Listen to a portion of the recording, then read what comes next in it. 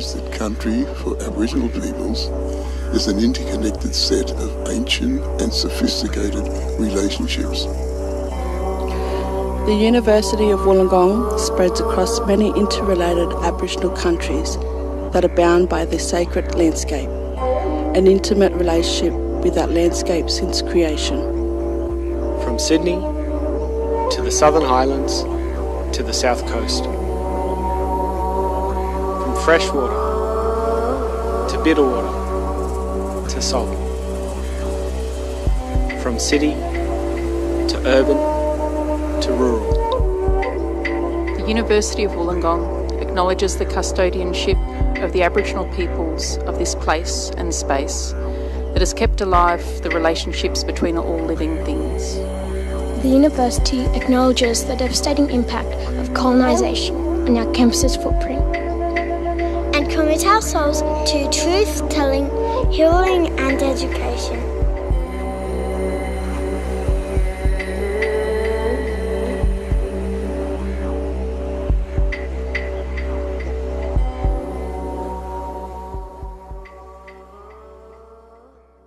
Thank you for that acknowledgement of country.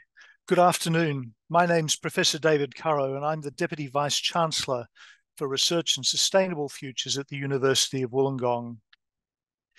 It's a pleasure to welcome everyone here today to the latest edition of our Luminaries series. Luminaries brings together leading University of Wollongong researchers, industry experts and thought leaders for an in-depth conversation and insights. We discover how research and collaboration at the University of Wollongong is tackling global challenges. And in this episode, we will investigate climate change.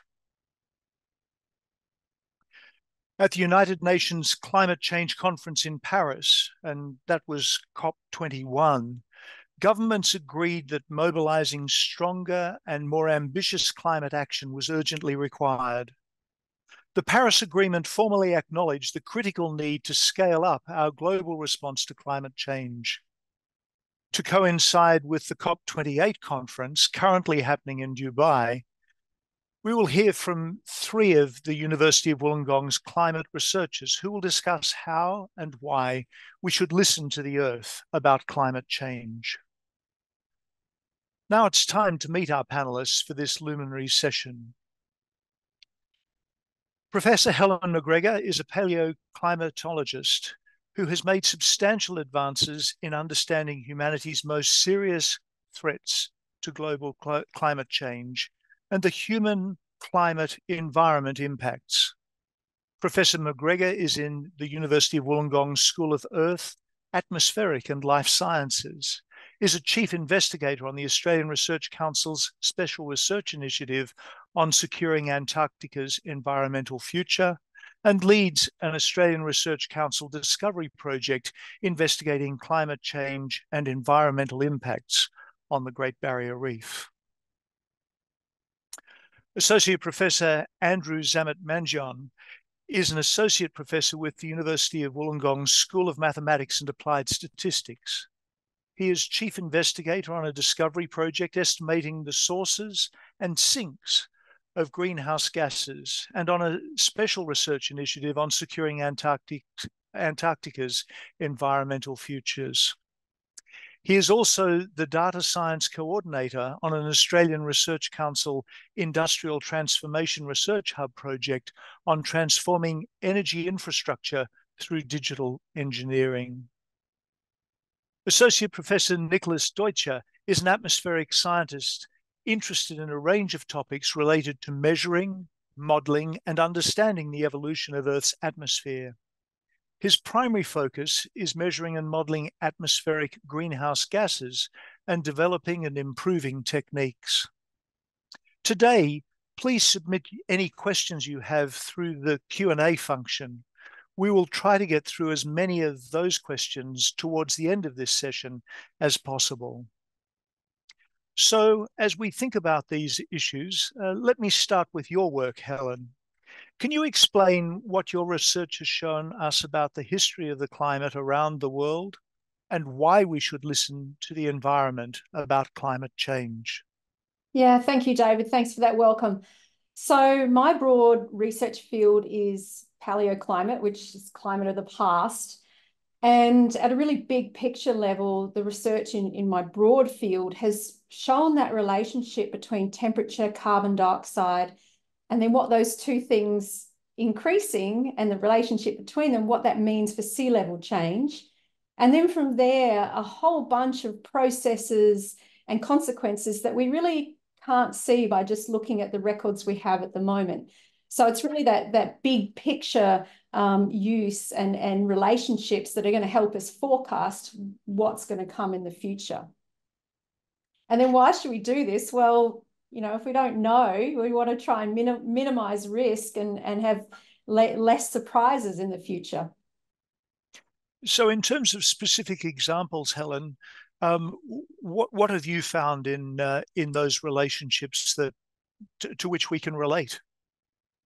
Yeah, so one of the things we've looked at is ocean temperatures and how and when ocean temperatures have changed as carbon dioxide levels have changed in the last few hundred years. So what was the relationship before we had industrialization, and then what have been the drivers then, and then how that's changed and when different parts of the planet have changed.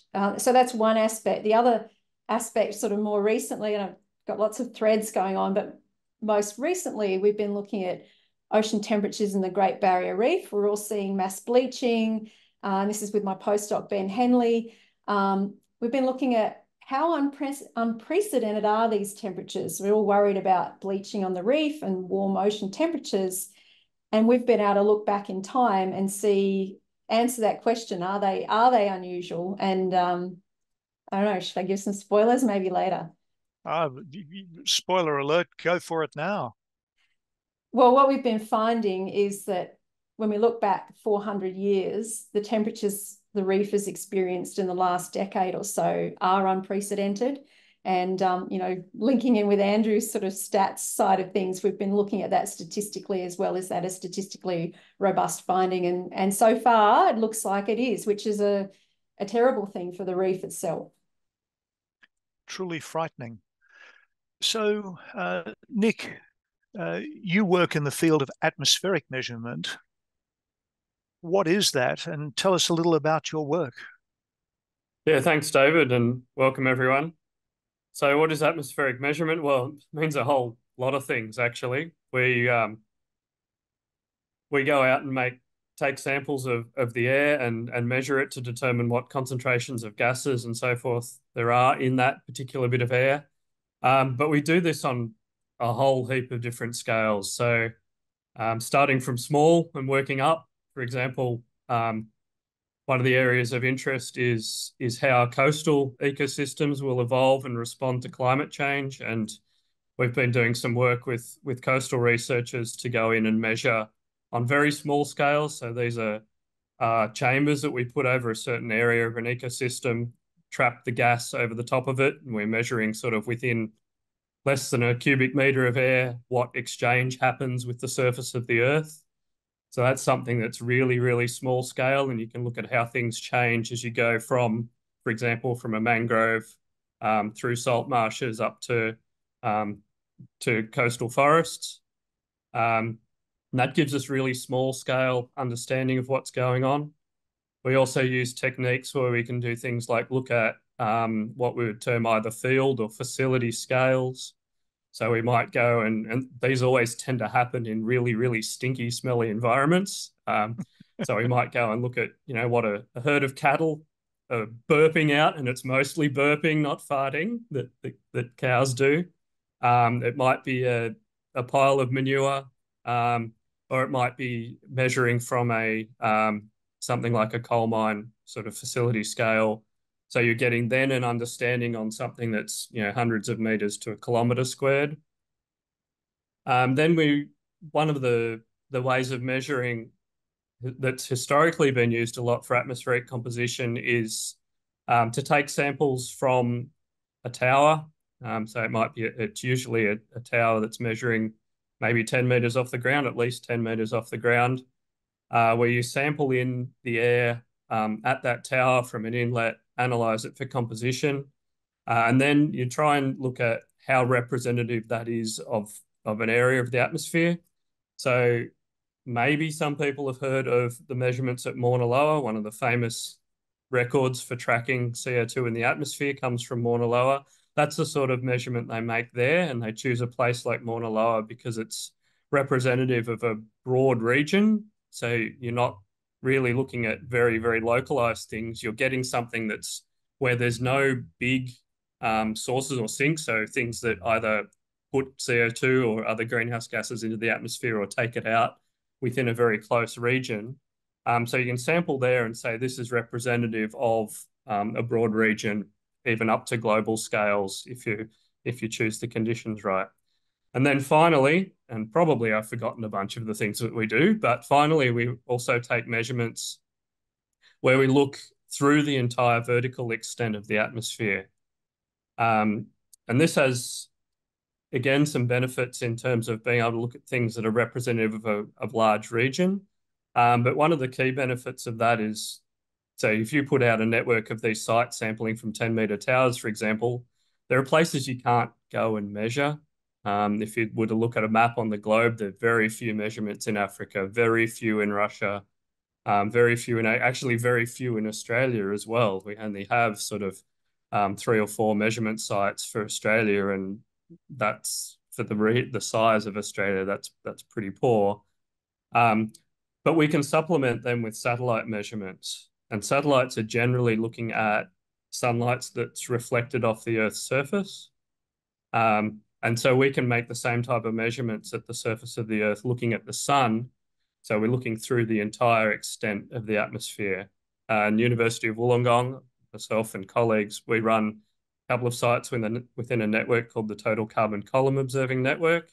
That is the primary, the gold standard for validating greenhouse gas measurements from satellites. And the satellites, of course, can give us much better spatial coverage than you can get from just measuring at one particular point on the Earth's surface. Well, ladies and gentlemen, you heard it here first. It's burping, not farting, mostly. You're not making that part of your job sound terribly attractive, I've got to say, Nick. Beyond carbon dioxide, are you measuring anything else in the atmosphere and tracking it over time? Yeah, so networks like the Total Carbon Column Observing Network, or these in situ measurements that are measuring from the towers, a lot of them will measure many other things in the atmosphere. So in the greenhouse gas perspective, all the sites that we run, the techniques that we use, we can also measure methane and nitrous oxide, which are the 2 next most important after carbon dioxide. We can often also measure carbon monoxide, which people might be familiar with as a product of incomplete combustion. So it comes out of the back of your car, or it comes from fires and various other different sources. So while it's not a direct greenhouse gas, it's very much related to some of the processes that produce greenhouse gases. So it's a really useful thing to measure to give us a flag for which particular things might be, sources of greenhouse gases to the atmosphere. And then there's a whole bunch of other stuff as well that we're measuring. We've got a long history in measuring things related to ozone depletion, for example, the stratospheric ozone hole. Yeah. Great. Thanks for that, Nick. Over to you, Andrew. You're the statistician in all of this. So what do you do, and what's it like accessing live climate data from NASA? Thanks a lot, David, and it's a pleasure to be here. So yes, you mentioned NASA. So here I'm a member of the National Institute for Applied Statistics Research Australia, NIASRA, here at the University of Wollongong. We have a group who's part of a NASA science team. It's called the OCO science team, and OCO is short for Orbiting Carbon Observatory.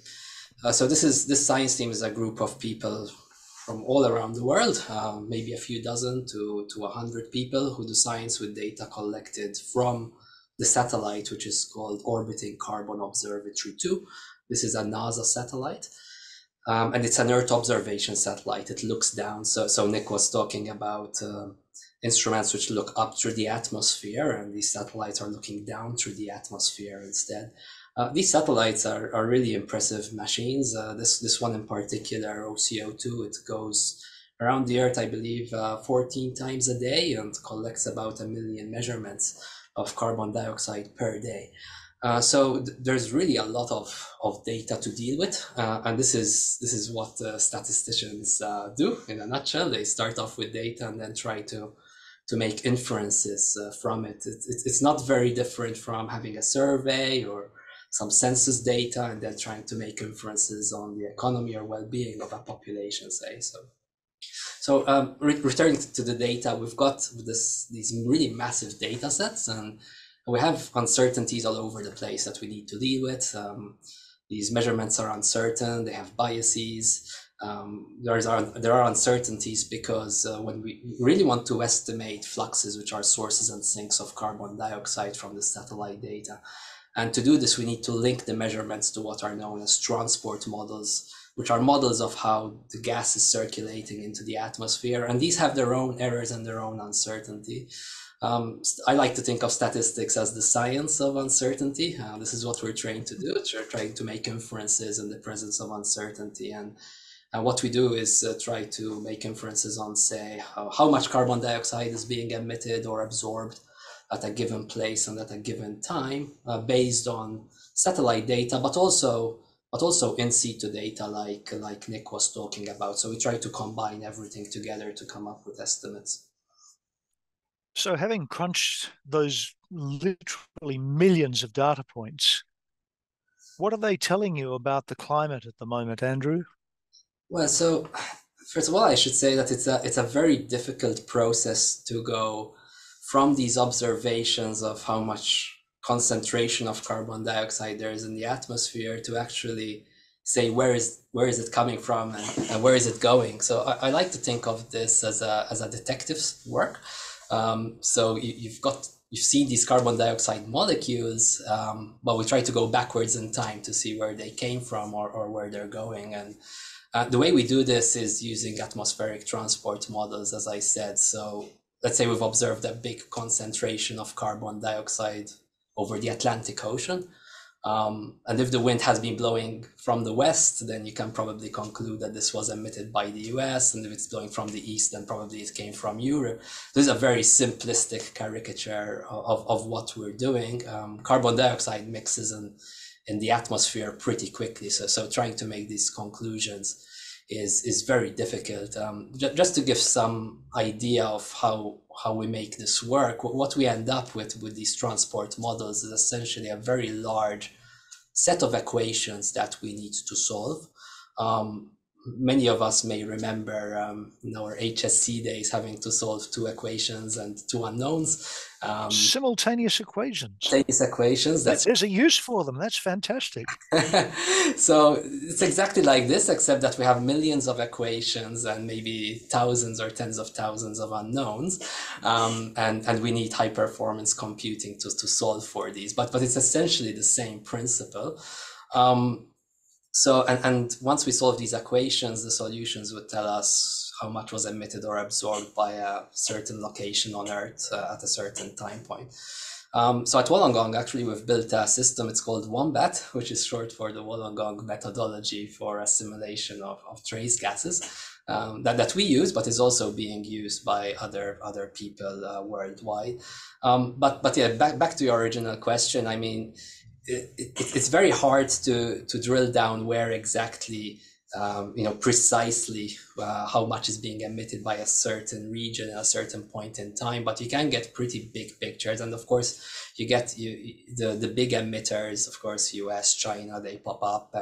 And if you just look at the global trend, it's obviously very increasing level of carbon dioxide in the atmosphere. And our framework essentially corroborates those findings. Yeah. Thanks for that. Back to you, Nick. Particularly in the light of COP28 meeting at the moment in Dubai, how do countries benefit from these measurements, from these estimates, and how can countries respond to some of the findings that we're discussing today? Yeah, so as Andrew was discussing, basically we can take measurements like satellite measurements that are validated by ground-based measurements and use in what we would call an inverse process, basically a process that's taking the transport backwards to see where the molecules came from, and do things like determine what a country's emissions of CO2 are. And that's very useful for countries. So in a lot of cases, historically, countries have estimated their emissions based on what we would call bottom-up data, or what people might know of as emissions inventories. So this is doing things like taking the amount of coal that a coal-fired power plant burns, some assumptions about how much CO2 is emitted per ton of coal, and scaling that up. And a lot of times that can miss a lot of what's going on. The assumptions might not hold valid 24 hours a day, 7 days a week. Or it might be there are other processes. So there's things like, and I'm going to go with coal mines again, where you look at coal mines. So we've probably all heard of coal seam gas and the emissions that come from coal seam gas. But if you go out to a coal mine, you've got tailings dams, you've got seams of coal, you've got old vents.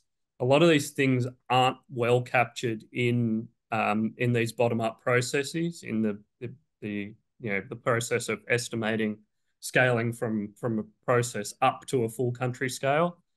Whereas the things we do, the measurements we take, contribute to getting what we would call a top-down estimate. So that's looking at a measurement of what's happening in the atmosphere and saying, oh, it changed by 100,000 molecules. Those 100,000 molecules must have come from somewhere.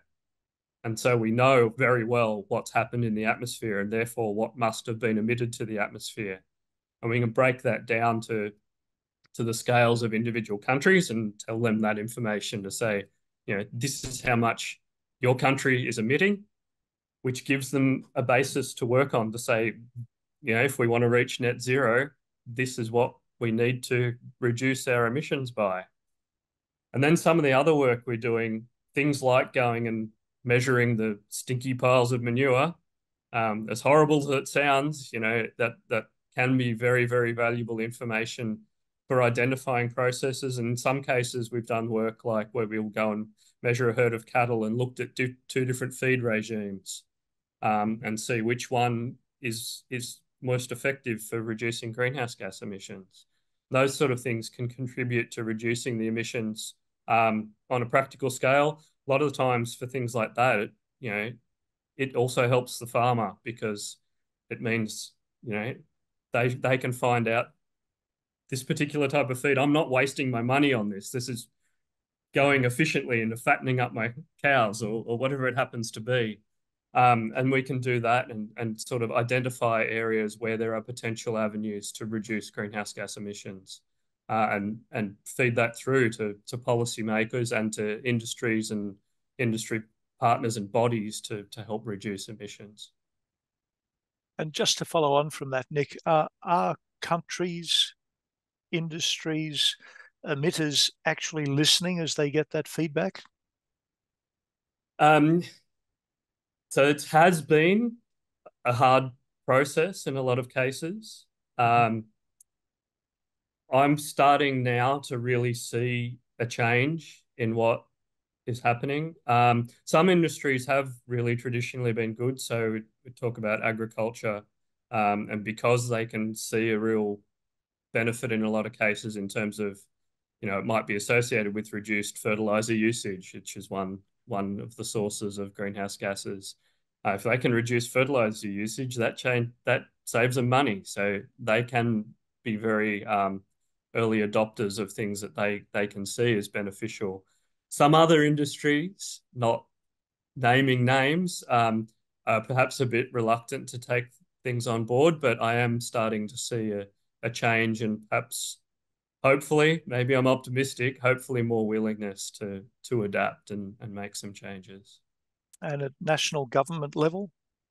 Yes, so we've definitely had some interest from things like the Department of Climate Change, Energy, the Environment and Water. They're very much interested in knowing and enacting enacting policy to try to both monitor and then reduce greenhouse gas emissions. It's really a field at the moment that's evolving, I think, and hope quite quickly. Fantastic. Thank you so much, Nick. Helen, given your particular lens on this, because what we've got today are three different lenses on the same problem, what are you able to do to listen, as it were, to the environment? And in that listening, what have you found? Yeah, so I guess one really important example that links to what both Nick and Andrew have been talking about is we talk about 1.5 degree warming, but relative to what and relative to when? And if we look at our instrumental records, we've only really had the satellites for about 40 years in a reliable kind of way, contributing data. And we go back to measurements that people were making, and the further back in time, the more sparse they become. So by the time you get back to about 1900, before that, the records aren't that reliable. So that's when we have to start kicking in to use the paleoclimate records to sort of say, well, we know industrialization, was occurring. What is our baseline? And I think paleoclimate records are starting to contribute in that area. Some of the things we do in particular is we use coral actually to reconstruct the climate. So corals, as they grow, they produce growth bands, about 1 centimetre a year. And the chemistry of those growth bands changes with ocean temperature, changes with rainfall. And we can pick up things like rare earth elements give a pollution signal. So we can really start to have a real record of what those corals have lived through. Some of them live for several hundred years, so we can sort of collect one today and take a small core today and go back in time. The other thing we can do is there's places in the world where we call them fossil corals. They're not true fossils, but they've been preserved, and they'll give us a window or a snapshot into what's been happening hundreds, sometimes even thousands of years ago. And corals they're really amazing and really useful in this regard. The ocean temperatures, for example, change when we have something like an El Nino event. We're going into an El Nino event now. We're sort of wondering, well, how frequently do these things occur? Our records are really short. El Nino is very noisy. Andrew's talked about uncertainties. Our records around El Nino are uncertain. So we can use these corals from various parts of the world to reconstruct that bigger picture and have a look at what is the sort of natural drivers of El Nino? What are they? Are there any drivers? Is it just a random occurrence that happens as a way of the climate system organizing itself? Or does it respond? So if we do put more carbon dioxide into the atmosphere, will we have a consequence in terms of El Nino events? So that's sort of one way we've been listening. There's a lot of uncertainty around Antarctica and the rates at which the ice sheets will melt. Ice sheets change on really long timescales. So again, if we just look at the recent past, we don't have that longer term perspective where the paleoclimate stuff can kick in and fill that gap. And one thing we're learning is El Nino events, for example, do have knock-on effects for how much snow falls in Antarctica, and therefore how you can build a glacier and the like. So these are the kind of stories we can start to tease out actually by blending the recent data sets that we've got, the sort of things that Andrew and Nick are generating, and combining it with the paleoclimate data. So that's a great segue to Antarctica and your work, Andrew.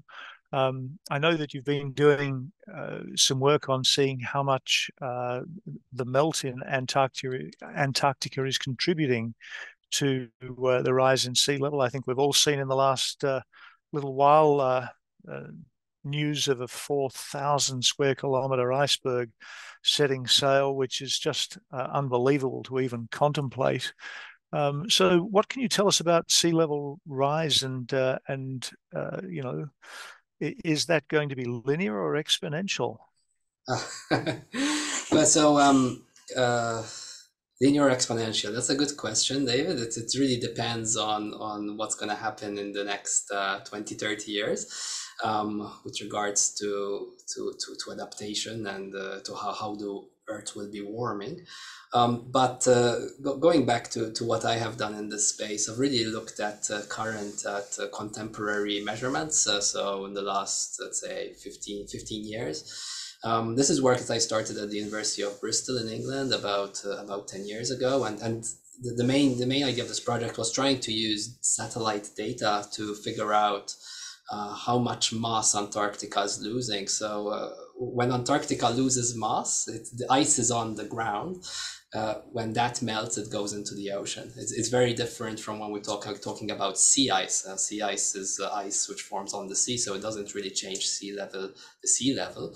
But ice which is on the land, when it melts, it goes into the ocean, and that is what causes sea level rise. So it's actually quite difficult to see what's going on in Antarctica. It's a remote place. It's very hard to get measurements of the ice itself, but remote sensing satellites have really changed the way we do things.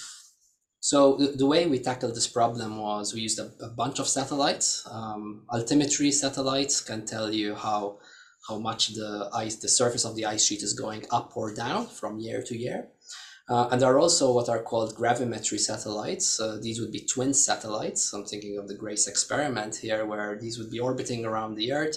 They are connected together via laser link, and depending on gravitational anomalies, they are getting closer together or further apart. So actually we can detect if a place on Earth is losing mass or gaining mass. So if Antarctica is losing mass, it will actually come up as a gravitational anomaly. But again, this is a very difficult problem because just because you observe a change in height, let's say the surface of the ice has gone up by 3 centimeters this year, it doesn't mean that the ice has become thicker. Maybe there was more snowfall. So we actually have to use both altimetry and gravimetry together and take into account the different densities of ice and snow in order to tease out what is happening. Was this due to a snowfall, or is this the ice thinning or thickening?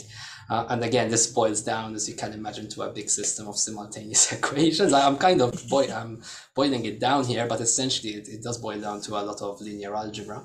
And then we try to resolve what is happening to the ice sheet. So ice sheets are the biggest contributor to sea level rise. There are other sources of sea level rise, like thermal expansion, but ice sheets and glaciers, Greenland and Antarctica mostly, are the biggest source of sea level rise. And I believe latest estimates are that in the last 30 years, these have contributed to about 2 centimeters of sea level rise, and that is quite a lot, of course. It's just in the space of 30 years. So the framework that we developed is still being used nowadays. It's again very statistical. It takes into account uncertainties both in the data measurement process, but also in our understanding of the physical mechanisms.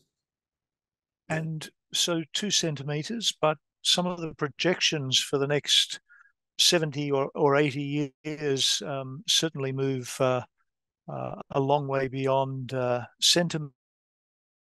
What does the future look like?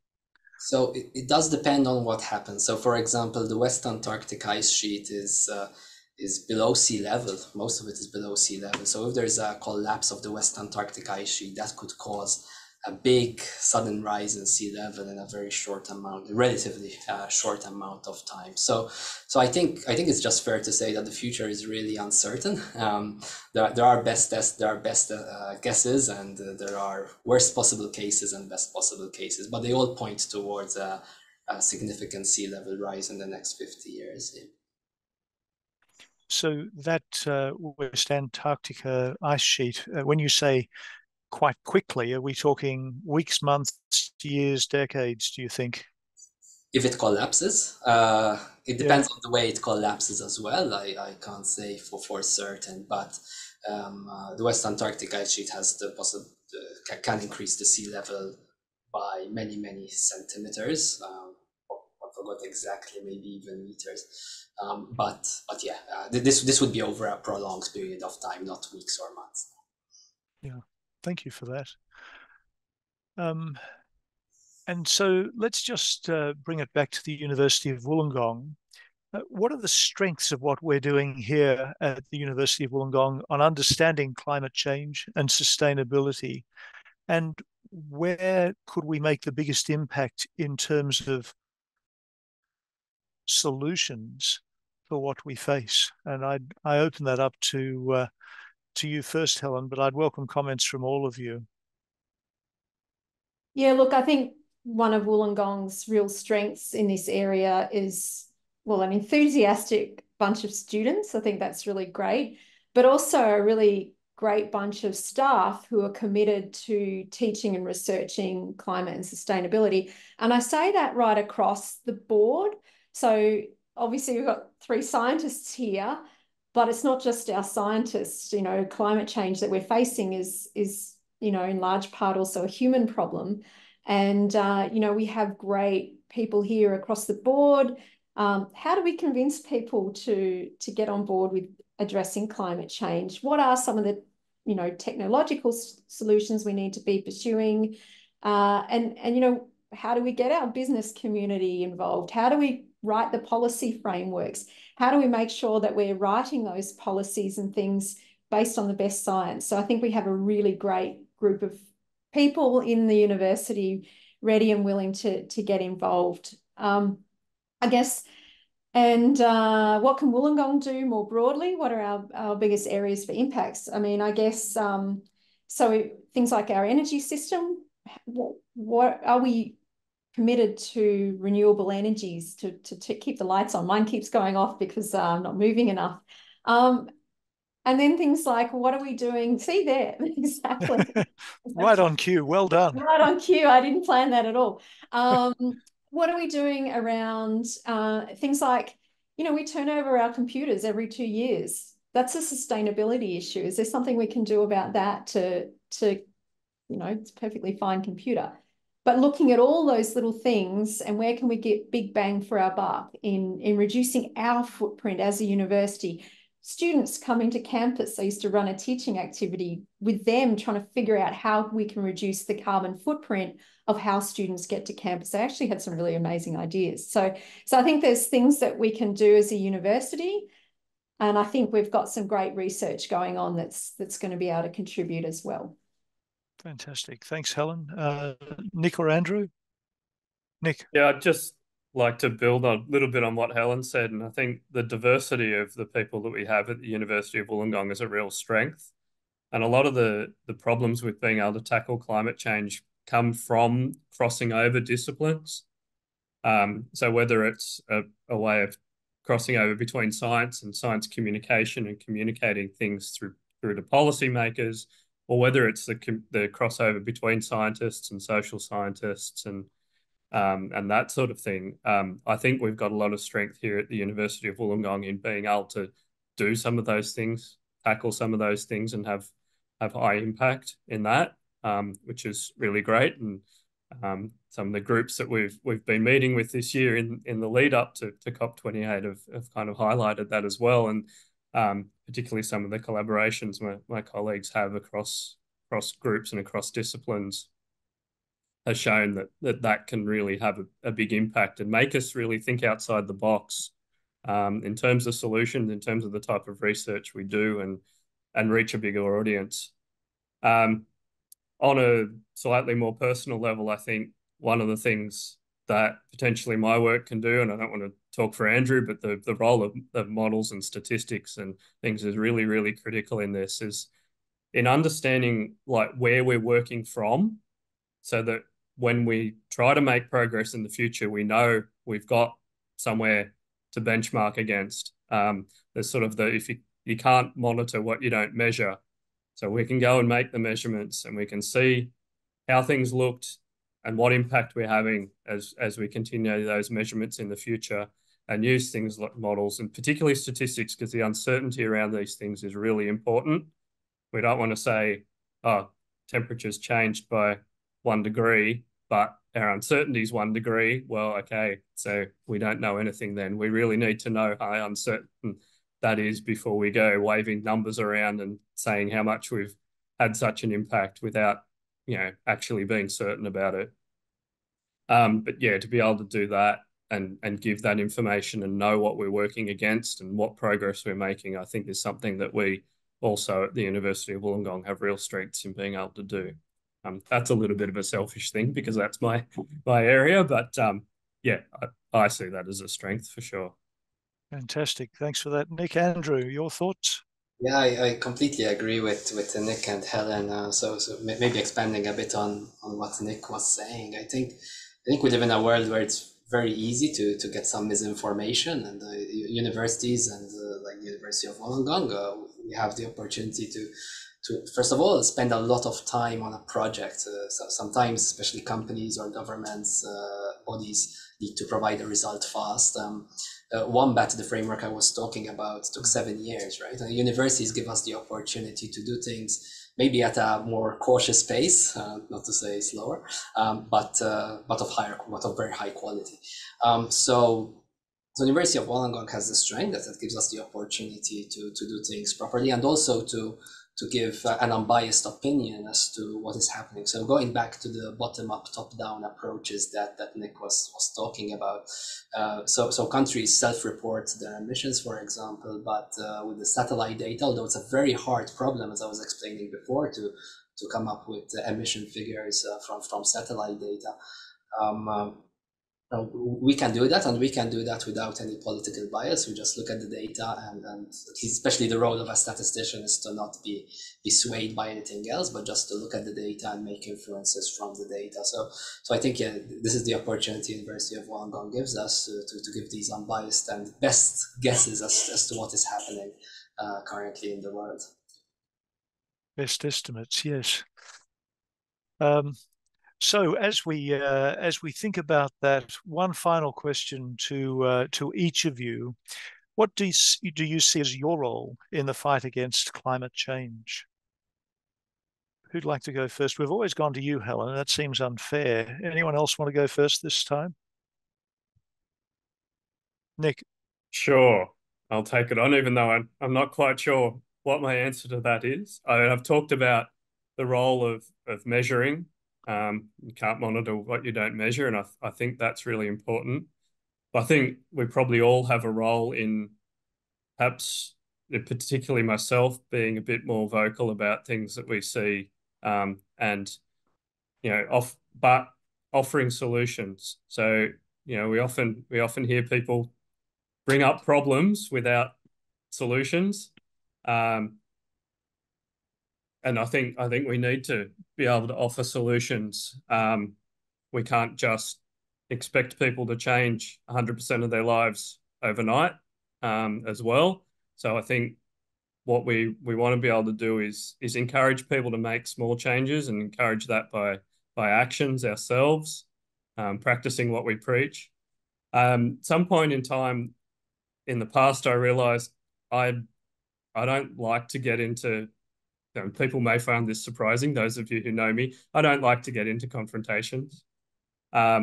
And I think another thing that I can do is rather than being confrontational, because a lot of people, if you confront them with something, and in this case, I'm talking about, people who are, chaining themselves to gates and things like that. And that can be, don't get me wrong, that can be absolutely very effective. But for a lot of people, if you change yourself to the gate of my farm, if I was a farmer, I'd be kind of annoyed. And there's a role also in there. And I think this is something that I can do and others can perhaps do as well, that aren't people who might go out there and really have some really impactful, but what I would consider to be drastic action is a role of diplomacy around it as well.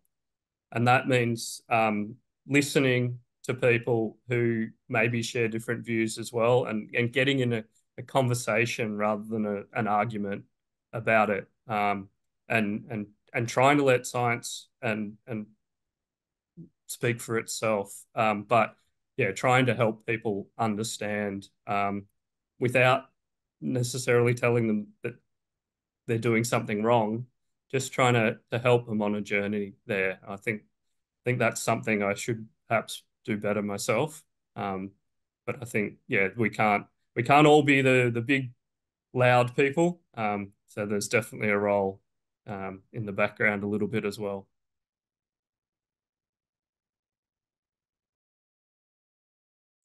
I can go second this time if you like.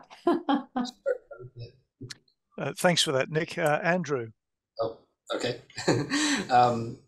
I partially answered this question before. I think my role as a statistician or data scientist is really just to come up with the best possible inferences that we can make from data. So that's what I see as my role. I'm not really in a position to say what policies or what policy changes need to be done to curb climate change, but I can say that something is probably needed from what we're seeing in the data. It's a pretty dire situation. So yeah, and also to promote the notion of how important uncertainty is, as Nick was saying before. When you just say an estimate, it's going to be there's going to be a 2 degrees centigrade rise if we do this. No, there's an uncertainty around everything, and that changes everything. So if, for example, you're hosting a wedding party and I tell you there's a 90% chance of rain, you'll probably do it inside. But if it's a 40% chance of rain, then probably you may take a risk, right? So uncertainty really affects decisions, and this is the big thing. So we do need to report uncertainties whenever we are giving our estimates. Thanks for that, Andrew. Helen, your thoughts?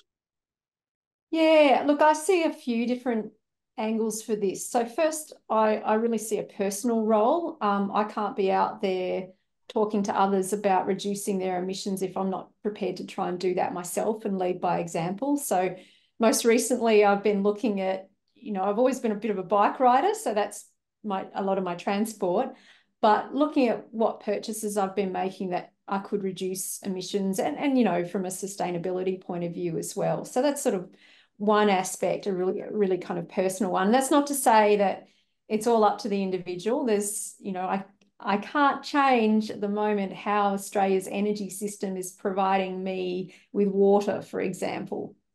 But I have a career purpose as well that's about unlocking the potential in others to understand the world around us. So I feel a real role in fighting climate change, in educating the next generation of scientists coming through and others. I'll be a cranky old person at some point saying, we told you so, but it's the next generation who are going to have to solve these problems, and these problems are getting worse. So I really feel like it's my role to help unlock their potential to do that.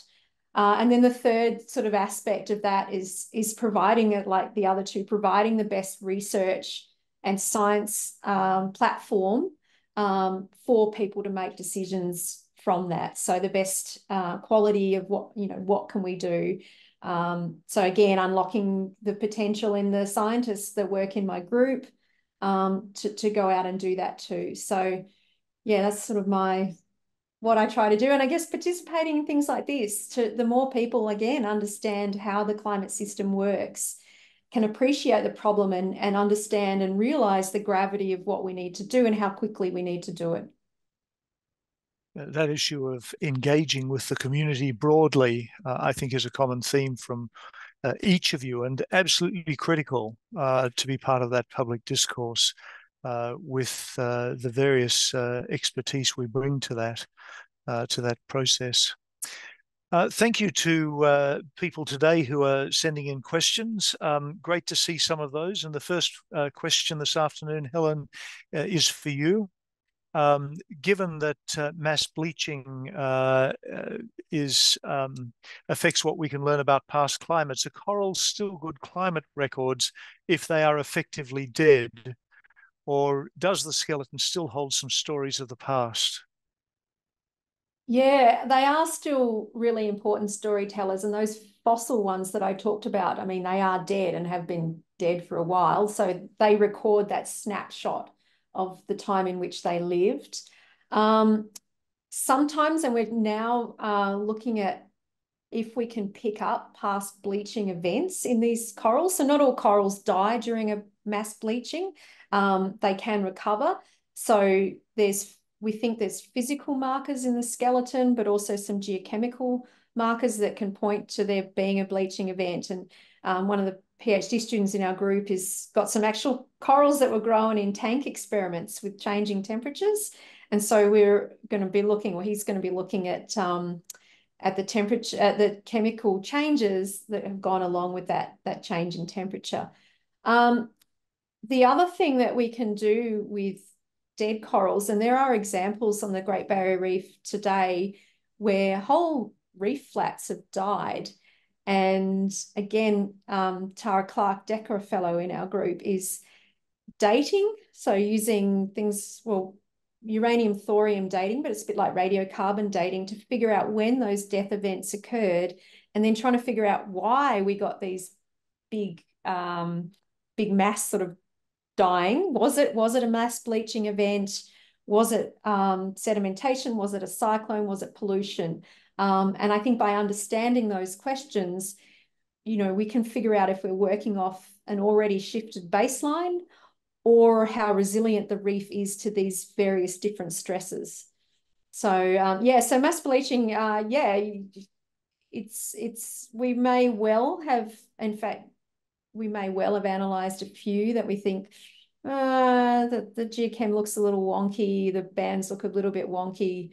Maybe that's a bleaching event, but that's really it's a good question because it's right on the frontier of what we're trying to figure out as well. So dropped out for me, at least in the middle of that, David, but I assume this is the question about how conflict has impacted climate change. Exactly. Thanks, Nick.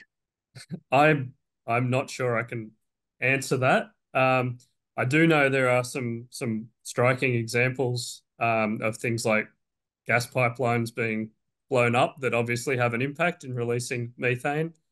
Another thing, I guess, to consider is conflict has driven a lot of technological development, and perhaps that's a good thing. But perhaps also, if that had have been focused on developing alternative energy solutions rather than on conflict, we'd be in a slightly better place now. So those are my thoughts. I don't know if anyone else has anything to add. Probably one more coherent and I opinion. I could add something, Nick. Thanks for that. So about 13 years ago, I did a study on the Afghanistan conflict using the WikiLeaks data, and at the time, I just remember reading lots of papers. And an interesting paper which came out at the time was on the relationship. It's exactly this between conflict and climate change. It was rather the other way around, that climate change can cause conflict because it makes areas which were habitable before uninhabitable, for example, and that may cause people movement, people to move, and that can generate conflict. It can also cause water security issues in some cases, and that's also something which can cause conflict. But it also works the other way around. So conflict can contribute to climate change in some ways, as Nick was talking about, but also because when countries are in conflict, enacting policies to combat climate change becomes a very low priority very quickly. So tackling climate change generally incurs a cost by the country, and irrespective of whether it's a developed or a developing country, as soon as there's a conflict, you're not going to tell people to install solar panels and things like that. So I think these two things actually affect each other. Conflict can contribute to climate change, and also the other way around.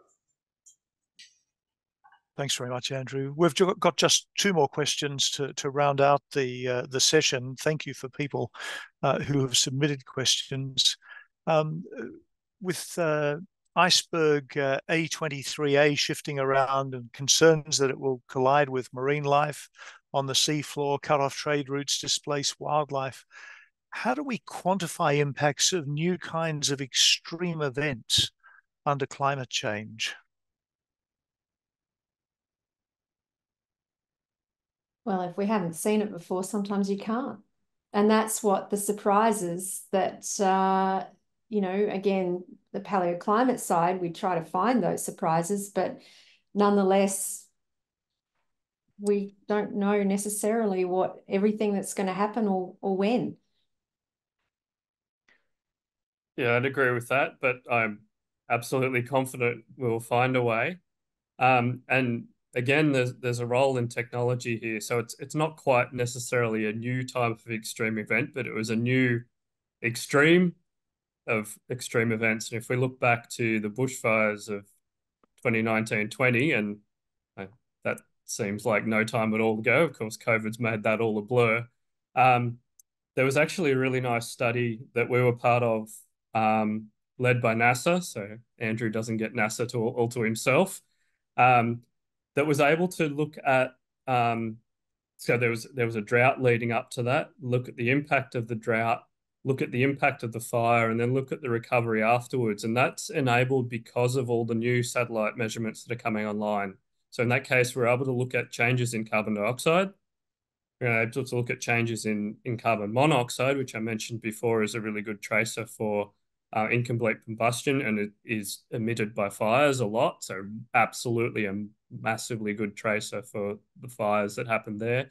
But then also to use satellite measurements of greening, so basically the growth and recovery growth after the fires.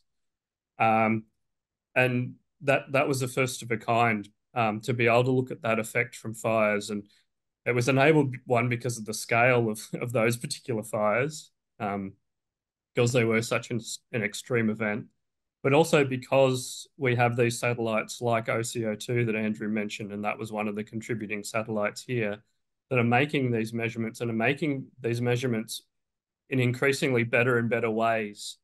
And so from that, we're able to look at that and look at the recovery, and scarily enough in that case, we're able to look at what the recovery looked like, and it was going to take something like possibly up to 30 years for all the trees and biosphere to regrow from that, which would mean if that burnt again within that period of time, you'd see a net loss in ecosystem due to just the sheer force and temperature involved in that particular fire.